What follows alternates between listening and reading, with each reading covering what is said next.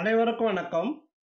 இந்த வீடியோவில் நம்ம டிஸ்கஸ் பண்ண போகிறது தினம் ஒரு 5 மதிப்பெண் டெய்லி 1 5 மார்க் கொஸ்டினில் யூனிட் 10 சர்ஃபேஸ் கெமிஸ்ட்ரியில் இருக்கக்கூடிய one of the most important question adsorption theory of catalyst.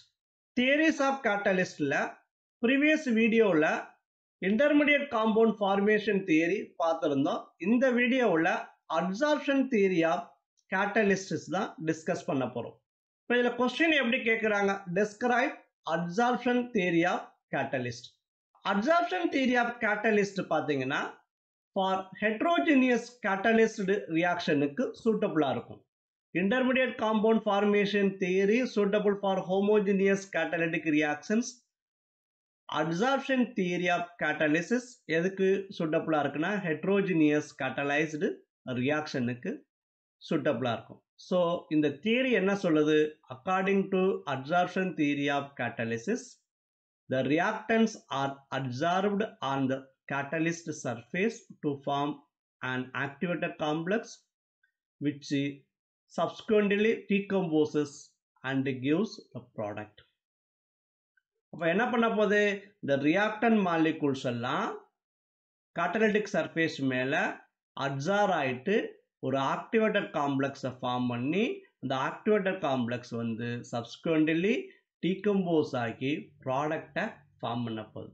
For example consider reactant molecule A and B react to give product C and D in the presence of catalyst. அப்போ இந்த reactant molecules ஏயும் பியும் என்ன ஆக போகுது அப்படி கேட்டால் இந்த கேட்டலிட்டிக் சர்ஃபேஸ் மேலே அட்சார் ஆக போகுது. இப்போ இந்த starting material A and B இந்த கேட்டலிட்டிக் சர்ஃபேஸில் வந்து அட்சார் ஆயிடுச்சு. அட்சார் ஆன பிறகு என்ன சொல்லியிருக்கிறோம்? To form and activated complex. அப்போ இந்த மாதிரி ஒரு இன்டர்மீடியட் ஆக்டிவேட்டட் காம்ப்ளெக்ஸை ஃபார்ம் பண்ணிடுச்சு. ஃபார்ம் பண்ணதுக்கு அப்புறம் அது டீகம்போஸ் ஆகி கிவ்ஸ் த ப்ராடக்ட். இப்போ அது டீகம்போஸ் ஆகி ப்ராடக்டை ஃபார்ம் பண்ணி ப்ராடக்ட் என்ன ஆகும் அப்படி கேட்டால் டிசால்வ்ஸ் ஆகி வெளியில் வந்துடும். இதுதான் அட்சார்ப்ஷன் தியரி ஆஃப் catalysis அப்படின்னு சொல்லுவோம். இதுல வேரியஸ் ஸ்டெப்ஸ் இன்வால்வ் ஆகுது.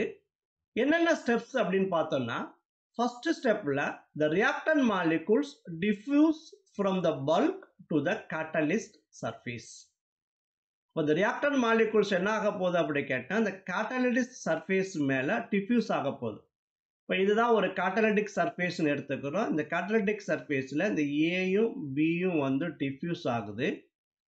diffuse ஆனதுக்கு அப்புறம் the reactant molecules are adsorbed on the surface of the catalyst. அப்போ இங்க diffuse பண்ணதுக்கு அப்புறம் இது வந்து மேலே வந்து என்ன ஆயிடும் அப்படி கேட்டினா adsorb ஆயிடும். அப்போ ஒரு catalytic surfaceல இந்த A and B அப்படிங்கிற reactant molecules வந்து adsorb ஆயிடுச்சு by weak van der Waals force.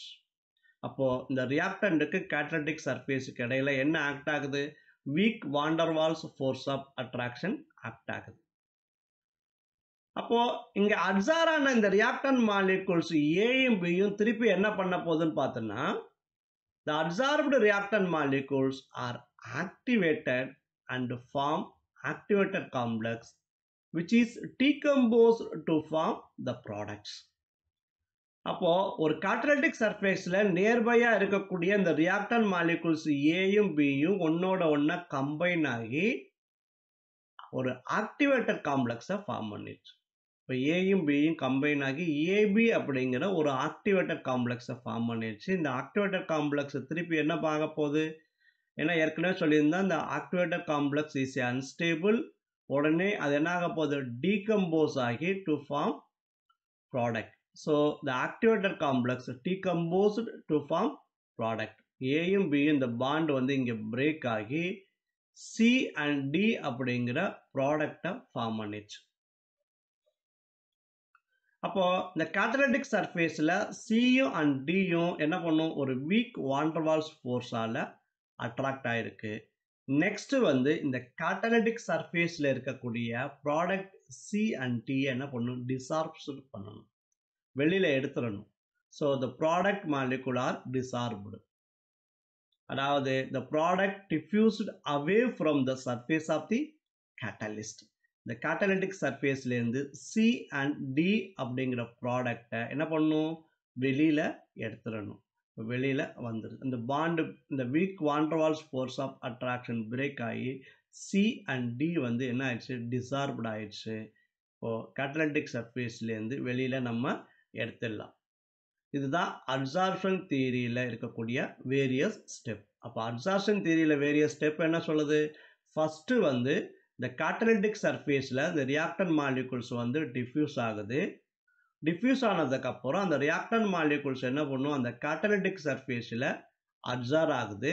Second ஸ்டெப்பில் இந்த அட்சார் ஆன இந்த ரியாக்டன் மாலிகுல்ஸ் என்ன பண்ணும் அப்படி கேட்டால் ஒரு ஆக்டிவேட்டட் காம்ப்ளெக்ஸை ஃபார்ம் பண்ணுது. ஆக்டிவேட்டட் காம்ப்ளெக்ஸை ஃபார்ம் பண்ண உடனே அது டீகம்போஸ் ஆகி ப்ராடக்டை ஃபார்ம் பண்ணுது.